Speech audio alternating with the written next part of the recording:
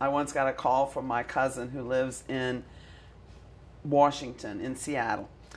And he said, I just met a guy that was a pitcher for Ole Miss.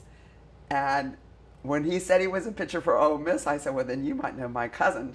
She's the K lady for LSU baseball. And he said, oh, yes, I know your cousin. She drove us crazy. It was really hard to pitch. And I just smiled because that's cool. That's good. It was pretty neat getting to throw out the first pitch on the same day that I ran with the Olympic torch for the Olympics in 1996.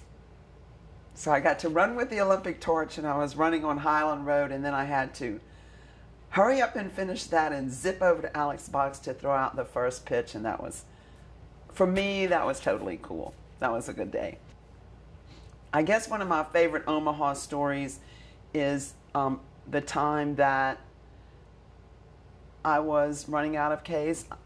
People in Omaha knew that I had paper Ks, and then I came with the wooden Ks, and then Brett Laxton it was in the championship game, and Brett Laxton was using up all my Ks, and then he ran out of, I didn't have another K. And so the people around me, everyone got nervous, and we were all looking. It was sort of like being on The Price is Right, looking for things in your bags, and we found a magic marker and an empty sheet of paper and some tape. I think someone even gave a piece of gum so that we could hang that last K.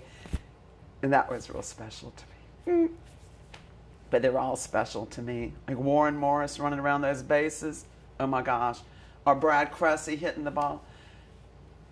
We have so many times. I mean, yeah, LSU baseball is totally awesome.